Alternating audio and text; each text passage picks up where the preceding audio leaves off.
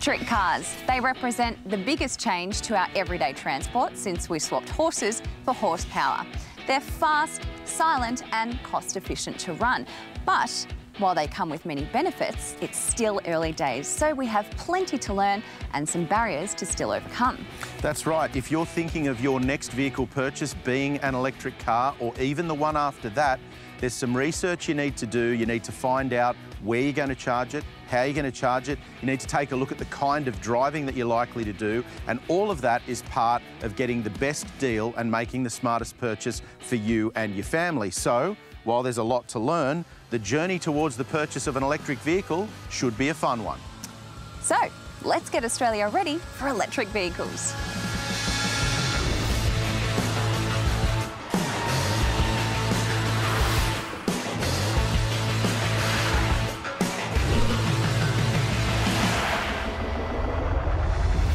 Welcome to Drive Electric.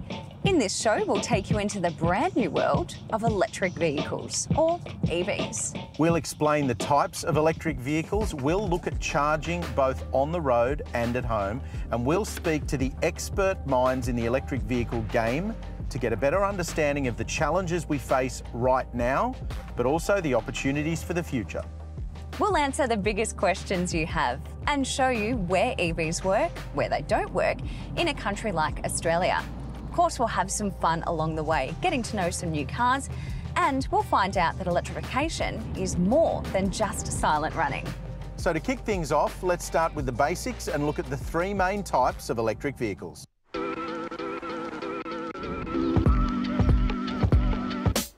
But if you think electric cars are brand new, think again. They've been around for a while. In fact, if you've driven in a taxi or a rideshare vehicle, chances are you've experienced a hybrid, which is the most common form of electrification in a modern vehicle. The hybrid system pairs a small battery pack and an electric motor to the traditional petrol engine, and crucially, it brings more efficiency, especially around town, where the hybrid system helps the petrol engine be as efficient as it possibly can. But the key here for owners is that you don't have to change your driving habits. It's trouble-free, stress-free. Just put the petrol in the car and drive as you normally would. Brands like Toyota and Lexus have been building hybrids for over 20 years, and like we said, if you've driven in a Toyota Camry taxi, chances are you've already dipped your toe in the hybrid water. If you really want to get into it, there's another level to hybrids called a mild hybrid. You can scan the QR code and head over to Drive.com.au to find out all about those, because right now we're about to take it up a notch. And in this new landscape of electric vehicles, this could be the perfect two-car garage. Full electric for trips around town, and then petrol backup for longer road trips. But in the meantime, after the break, we're going to teach you all about the PHEV, plug-in hybrid electric vehicles.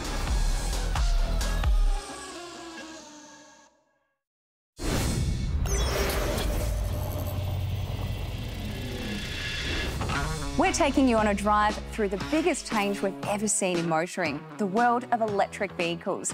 Now, you can find out everything you need to know at Drive.com.au, but in the meantime, sit back, plug in and get ready, because we're taking you on a drive into the future.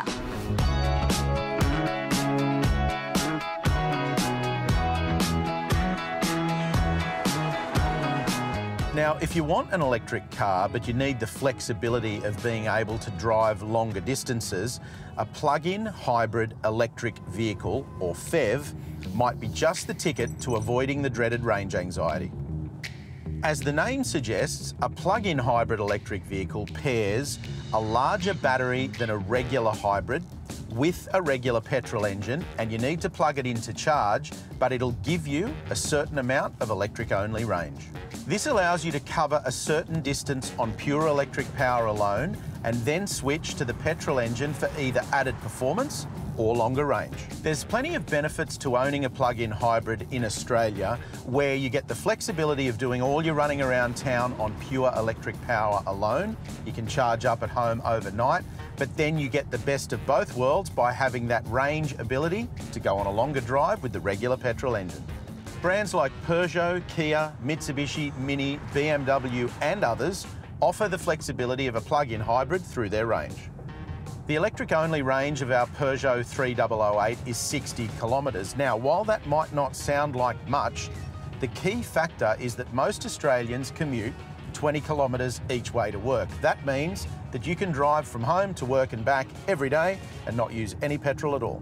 You just need somewhere to charge it when you're done, and that's a whole new conversation. If you're lucky enough to own your own home with a garage or driveway, then it shouldn't be too difficult to install your very own electric vehicle charger. We've come to chat to a regular electric vehicle owner, Mark Butterworth, at his house to find out what it's been like owning an electric vehicle and whether he's had any challenges. Mark, tell us about your home electric vehicle charging setup. I've been fortunate to be able to set up just a wall outlet charger just behind me at the side of the house. There's a switchboard which we've been able to run a line to the wall charger. I looked at the options, so certainly while I haven't gone down the upgrade path, I did look at what it would cost to potentially run a 3-phase into the house. A little prohibitive, so I've stuck with the single-phase line. I did look at where potentially, you know, the vehicle would be best parked, the right cable length, whether the outlet should be, you know, closer maybe to the front of the property. How quickly does it recharge your car? So from about 20% up to 90, which is the recommended charge for the vehicle, it's about, you know, 7 kilowatts an hour coming out of the wall box. So generally somewhere maybe 5 to 6 hours. If you were coming from 0 to 100, you know, you're looking at, you know, 8 to 9 hours. Are there any issues with having a charger outside in the elements? No, it's designed for outdoor installation. It has been installed in a relatively protected area. Do you have a rough cost of the installation and where does your energy come from? Yeah, look, my job is in procurement, so I did quite a bit of looking around at various suppliers. Ultimately, you're probably going to be paying anywhere from sort of, you know, 800 to 900 up to 1,500. By the time I, you know, looked at getting a longer cable, and we might talk about the cable in terms of its cost, but it's about $1,200, and then maybe another 500 to 600 to get it installed. We've had a solar system on the property now for the last 7 or 8 years, a small one. I've just recently had that upgraded now to a 6 to 7 kilowatt system, partly because of obviously having the vehicle and looking to offset the cost there. So ultimately, yes, if I can configure the charging through the day, then hopefully we'll have a zero cost going forward. If you're a brand new EV driver and you've just bought an electric car, you're excited to drive it and you're wondering how to charge it, probably the first thing you should know is that you can charge at home.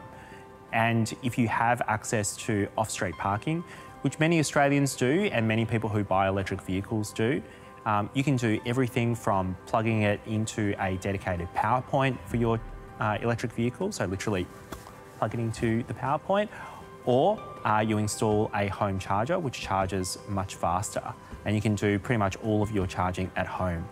And the great news also is that if you've got solar on the roof, which from our studies around 60 to 70% of EV drivers have, you can actually take the excess solar from the rooftop and charge your car for free. And Australia is in a better position to absorb EVs than others because not many people would know, but we actually have one of the most advanced grids in the world. We actually have a grid that's transitioning to renewables at one of the fastest rates in the world, and that we are probably one of the best suited to absorb more electric vehicles because of how much rooftop solar we have in the market. In South Australia, for example, on some days, rooftop solar meets 100% of electricity needs for that entire state. And so when you consider that people can actually charge their vehicle from solar, it means that we actually already have the generation capacity for a lot of people to transition to electric vehicles without needing to do much else. They just have to absorb the solar that's on their roof, and instead of sending it back into the grid, they charge their electric vehicles with it. But if you can't install your own wall box or are parking the car at work, the only thing you need to charge it up is one of these. The upside to a plug-in hybrid is that everywhere you've got a power point, well, you've got a charger. The downside is that most charging options for plug-in hybrid vehicles are quite slow. Now that's fine if you've got somewhere to park your vehicle overnight so you can charge it while you're at home or all day at work. But if you want to be able to put a real quick boost of electricity into a battery pack, you're going to need to make the big step up to a full electric vehicle.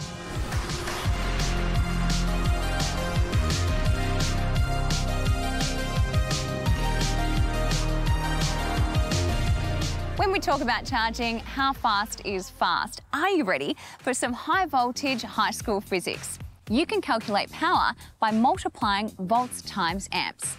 So with our wall plug, which is 240 volt on a standard 10 amp circuit, it's capable of producing 2.4 kilowatts of power.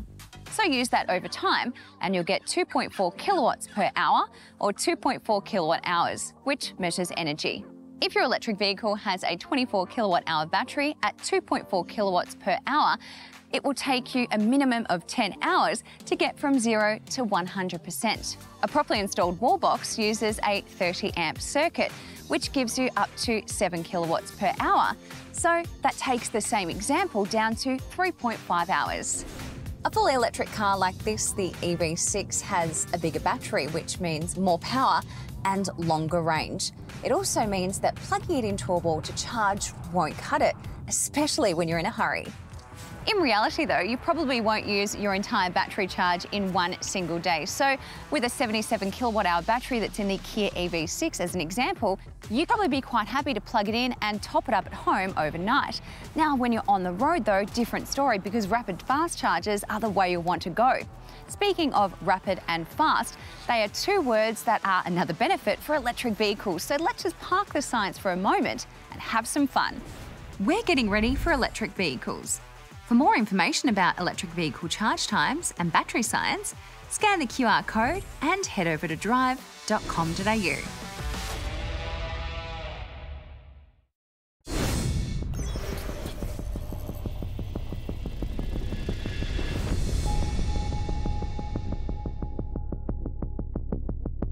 Now, drag racing isn't something that most of us do in our daily driving, and while living your life a quarter mile at a time doesn't really help with the weekly shop, it is an excellent way to demonstrate the performance credentials of a vehicle. Case in point, this is a RAV4 hybrid, petrol engine up front, small battery and electric motors beneath the floor. Now, it's good for a 0 to 100 km/h time of around 8 seconds, and it's about to have its doors blown off by a Volvo. Oh, wow. The Volvo XC40 Recharge Pure Electric may look just like a regular Volvo, but under that unassuming SUV body is a 78 kilowatt-hour battery pack and a pair of electric motors that give this around twice the power of our RAV. Want some more context? This is a Subaru WRX, the enthusiast's icon.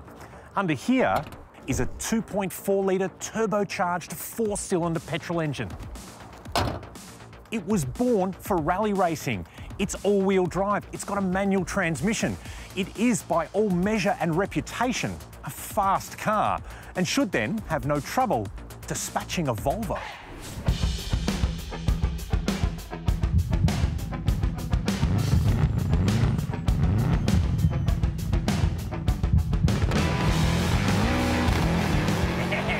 Come on, Subaru.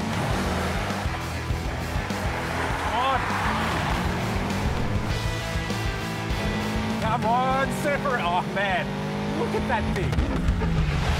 Oh, look at that thing. It's so quick. It's so fast, that thing. Oh. So how can an unassuming Volvo SUV outrun a focused, rally-bred, turbocharged weapon like a Subaru WRX? Well, I'm going to use this blender to give you what I hope is an easy explanation of that, because an electric vehicle can go from 0 to full power instantaneously. That means it doesn't have to build up like a petrol engine, and there's no lag like there can be with a turbocharged petrol engine. So it goes from nothing, as it is now, to full power, exactly like that. It's actually not too bad. Feel like some real acceleration? Our Volvo will do 0 to 100 in 4.9 seconds. An Audi RS e-tron GT, it takes 3.3 seconds. And a Porsche Taycan Turbo S, it'll do 0 to 100 in 2.8 seconds. But in some markets, and I guarantee this will move your internal organs around, a Tesla Model S Plaid, it takes just 2 seconds. But brutal acceleration isn't the only party trick of a modern electric vehicle.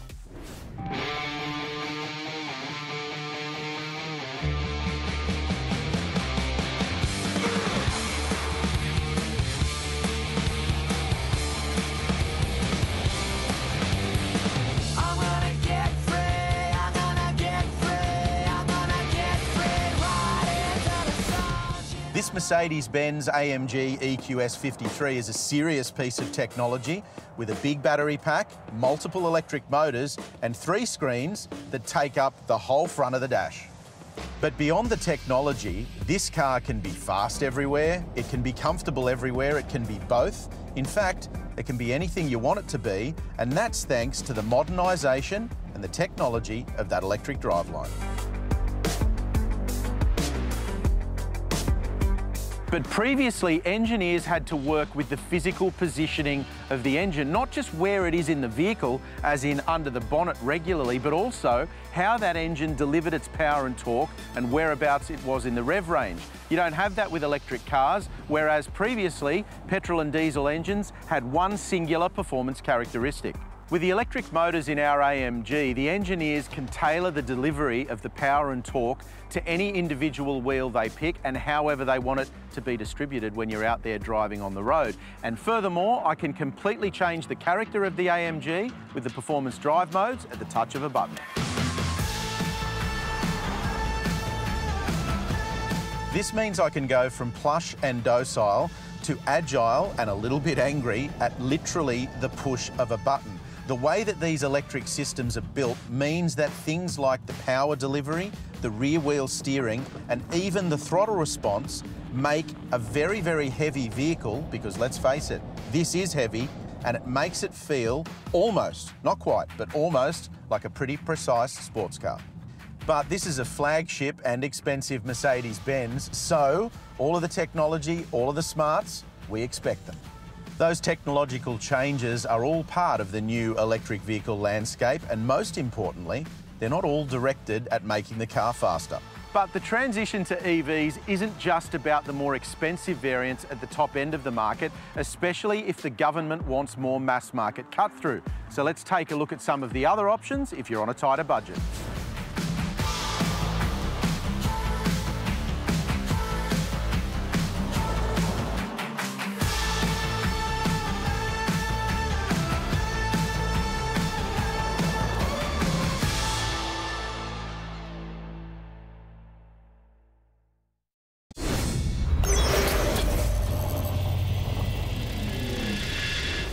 We've talked about performance and technology at the top of the electric car tree, but what does the landscape look like today and tomorrow for everyday motorists?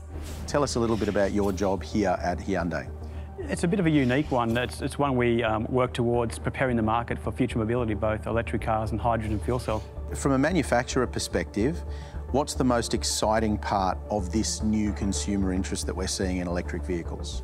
I think the most exciting part is seeing the change in people's attitudes towards their emission vehicles, and knowing that about 60 to 65% of people will consider an EV for the next vehicle, which is really incredible. The charging stations are really fast. You look at the 350 kilowatt, 800 volt stations, and the car behind us, the Ioniq 5, and all of our new Genesis and Ioniq 6 can all do charging at that speed, as well as the Porsche Taycan. As a country, we need to actually look at where the stations need to be, look at those clusters of stations. We pat ourselves on the back for putting one station in, but I think we need to put 5, 10, 20 stations in the same location. That's how you build a proper network. You've got to have redundancy on site. Yeah, I've always thought that when you're driving down the highway, you're accustomed to your fuel gauge getting low, you see a petrol station sign, that's where you go to fill up your car. Is adapting that existing infrastructure a significant part of the puzzle in terms of charging electric vehicles? I think so. There's 7,000 petrol stations across Australia, all of them in fairly convenient locations. That's why they exist in the first place. And knowing that you can get fresh food there and use the conveniences there is a great place for going and filling up. But so is the shopping centre, so is McDonald's or KFC or any of your fast food chains. They're all potential service stations of the future, along with grocery stores. It's really important for us to ensure that we're installing EV chargers in the areas of high demand where they're most convenient for customers. So for every new service station and for all service stations we're retrofitting with EV chargers, EV charging demand is front of mind, as well as some of the other energy vectors that might come forward in the future as well. Hyundai's always had a program of hydrogen that's been happening behind the scenes. Is that part of the future for Australia, do you think? Hydrogen's definitely part of the future, and we established the first hydrogen station in the Southern Hemisphere here in 2014. It gets replaced in Q1 next year, and we introduced the first vehicle. So we definitely see hydrogen as part of the solution in larger vehicles, but also in trucks, buses, trams, trains, ferries and commercial shipping. So is that the key, that hydrogen makes a lot of sense for those sort of heavy vehicle applications? It is. The heavier the mass of a vehicle, whether it be on road, rail or marine, or even aircraft, hydrogen is going to be better to propel that mass. It's really, the way to think about it is EVs replace petrol today and hydrogen fuel cell replaces diesel. Do you think as consumers we need to understand that the cost of vehicle ownership is stepping up and we need to understand that it's going to cost us more money as a buyer, or will the cost of the technology start to come back to what the market defines as being affordable?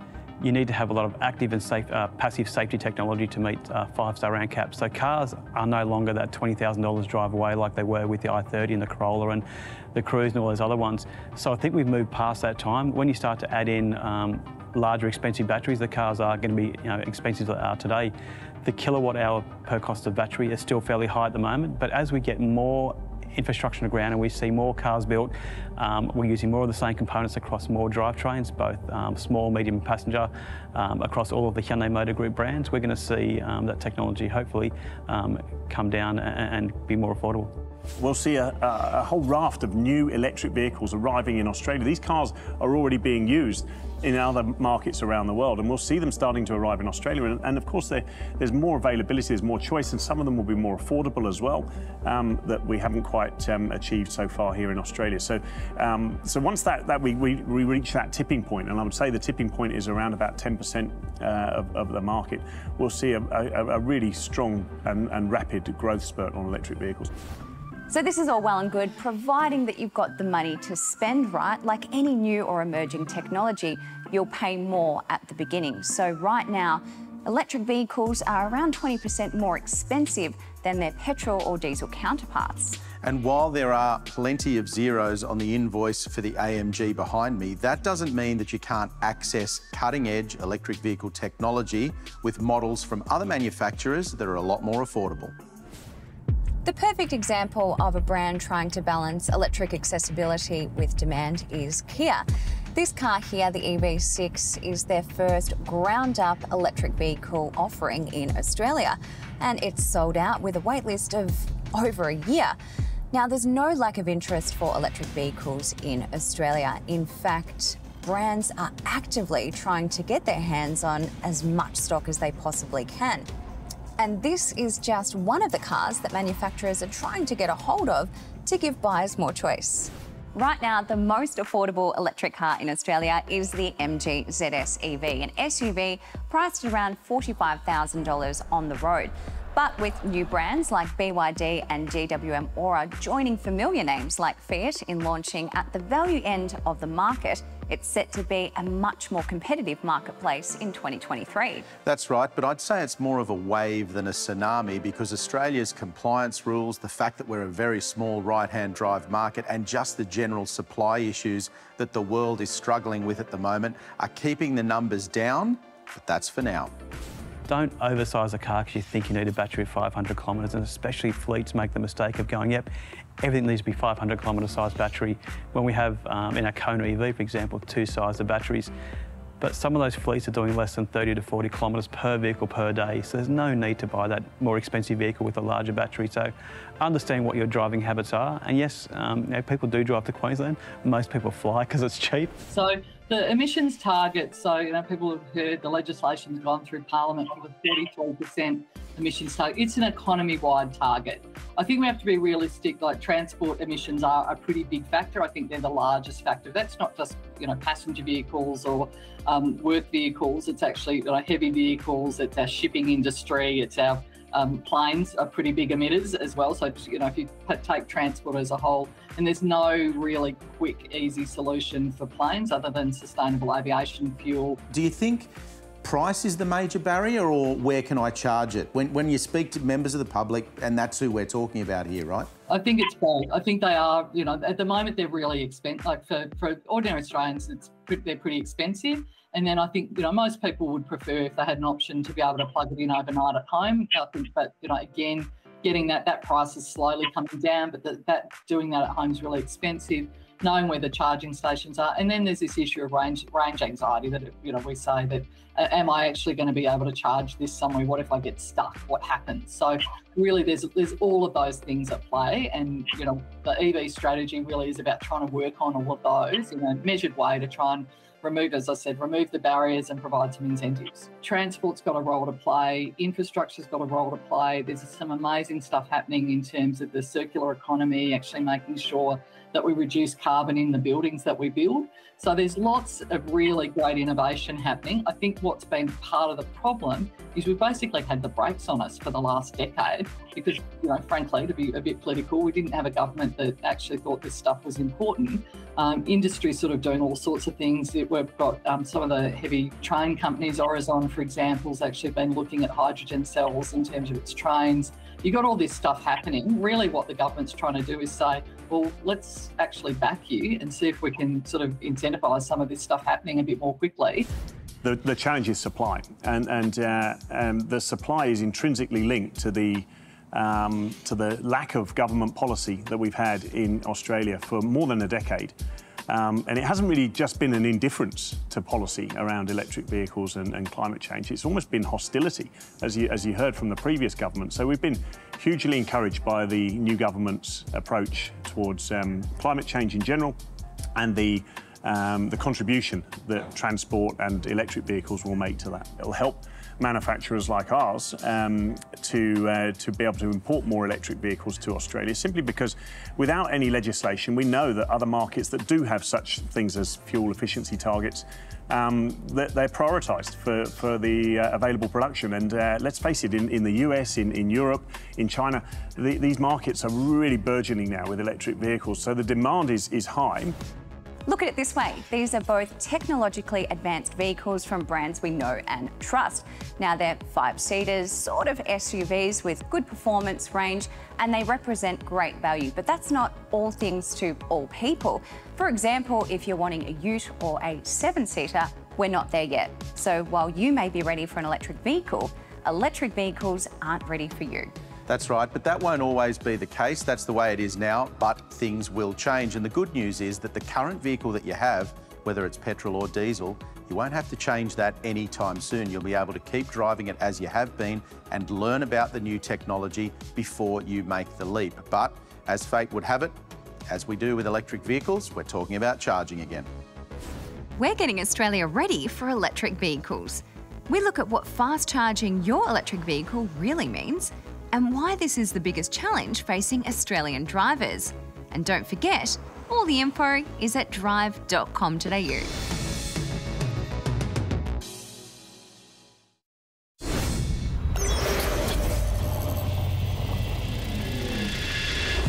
Earlier, when Trent was charging the plug-in hybrid, we talked about charging at 2.4 kilowatts from a standard plug and at 7 kilowatts from a wall box. Now, that's fine for cars with smaller batteries, but for the 77 kilowatt-hour battery in the Kia, we need something with a bit more grunt. DC fast charging allows for up to 350 kilowatts of power if your vehicle can accept it, which means the Kia EV6 that we've been driving can go from 10 to 80% in just 18 minutes. So that is really fast. However, most public charging infrastructure, like the charger behind us that we're using at the moment, is 50 kilowatts. So that means it's going to take a bit longer. Something like the EV6, you're going to need to park it up for about an hour to get a full charge. And to add some complexity to all of that, not all electric vehicles can be fast charged. Plus, some even require you to bring your own cable. Now, Tesla owners, however, they can benefit from the American brand investing in their very own network. Tesla superchargers only charge Tesla cars and charge it up to around 250 kilowatts. So that means for every 5 minutes, you get 120 kilometres of range. And so from a regional perspective, yes, we probably do need more publicly available DC charging infrastructure at kind of smaller intervals. But for the majority of our regional customers, at least that we've spoken with, they just can't wait for it to come because they know that they can take advantage of on-site solar generation. I think the real challenge comes from ensuring that rural and remote communities are not forgotten in the transition to EVs. it's something that certainly JetCharge is working very hard to solve. The thing is, it's easy enough to find something to do while your car is charging, but there's nothing more frustrating than arriving at a charging station, which aren't common enough as it is, and finding a car parked in the spot. Now, that could be the owner of a shop or they've gone off for a jog, so you never know how long that spot's going to be unavailable for. We're a global business and we seek to pursue fast, reliable and convenient charging. And we're really excited to be bringing that business to Australia. Globally, we have ambitions to have 100,000 charge points by 2030, and so we're looking to roll out in BP this month onwards in Australia. Our intentions initially will be to install 50 DC fast chargers across Australia with focuses on the East Coast, so New South Wales, Victoria and Queensland. We have 1,400 BP branded stations across Australia and around another 200 to 300 in New Zealand as well. So we've got lots of locations where we can roll out EV chargers, and they'll be really visible as well. And that's one of the key things we think is important for customers and future EV drivers, is to have visible fast charging infrastructure across the country. Well, I think at the moment we see in the market that there's different pricing structures for different speeds. Our focus will be on fast and ultra fast charging, and that looks like DC chargers, which we're really excited about. And one of the key things we should point out is not all of our customers will charge at BP service stations. Lots of customers will charge at home, and that's really convenient for a lot of customers. But when they come to our sites, they'll be guaranteed to have fast, reliable charging. For now, though, we need to use dedicated charging facilities. Now, while this one gets its energy back, it's time to try something new.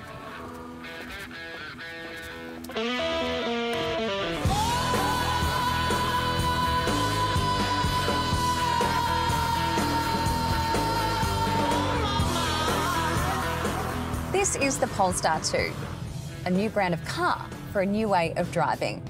And while it's easy to get in and be on your way, the whole experience of doing so is, well, new. For starters, you don't need to switch the car on. The car knows that I'm here because I have the key on me, and once I sit in the driver's seat, it turns itself on. Choose drive or reverse, and that's it, you're on your way. Unlike the AMG we saw earlier, there are no drive modes. And unlike the Kia, there are no paddles to adjust braking friction.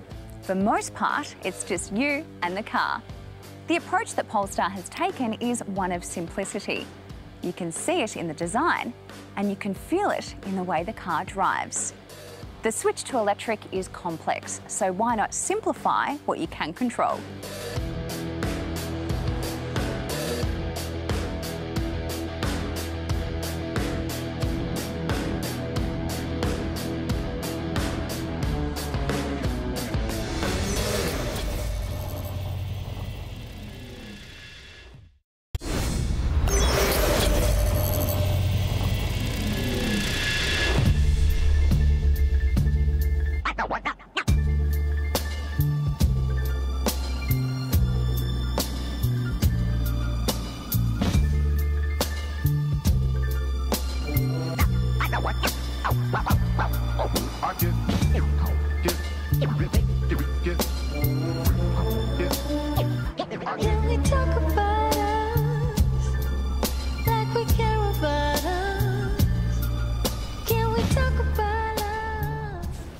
We've looked at the technology and the types of cars, we've looked at charging both out on the road and at home, and we've looked at where we've been, where we are right now, and where we're going.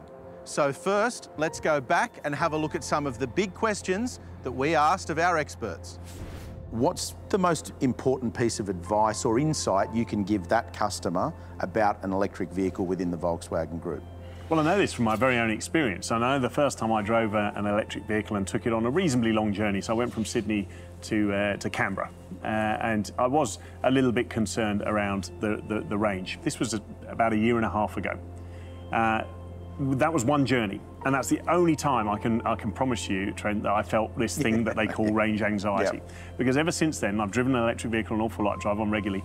I don't have range anxiety anymore because it's so easy. So what I would say to a customer is that there's nothing to be afraid of with an electric car.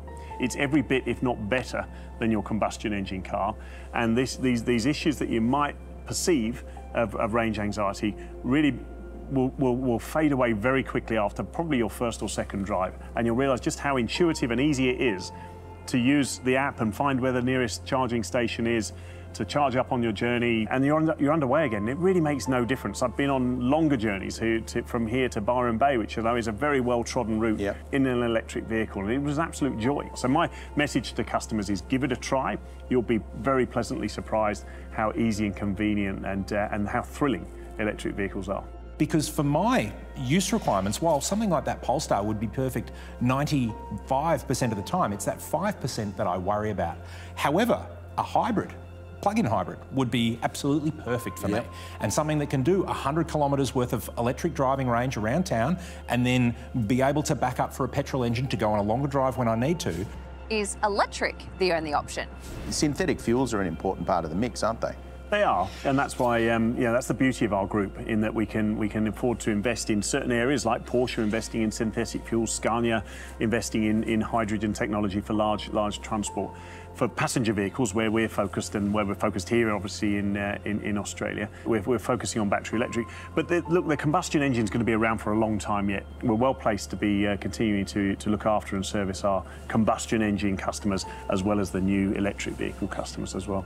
We've spoken about hydrogen. Porsche and other companies are working on flex fuel and environmentally friendly fuel options. Are there other technologies on the table that will all become part of the bigger puzzle? For Hyundai, the focus is on zero emission, so true zero emission being electric vehicles and hydrogen fuel cells. So we'll continue to evolve our range of vehicles, now our drivetrain offerings, to true zero emission.